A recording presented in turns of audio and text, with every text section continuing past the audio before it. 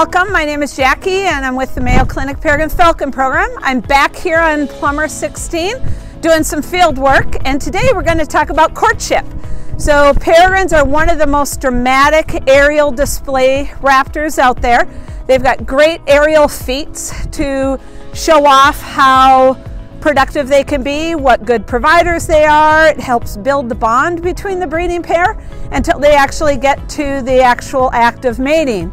Mating actually does not take place up in the air like some people think. It's going to happen on a solid object like a building or one of the gargoyles here on Plumber. And so it's going to be very short, sweet, down to the point, but they may breed 5, 10, 15 times in a single day until that first egg is laid, and then continue to breed even after a full brood of eggs is laid.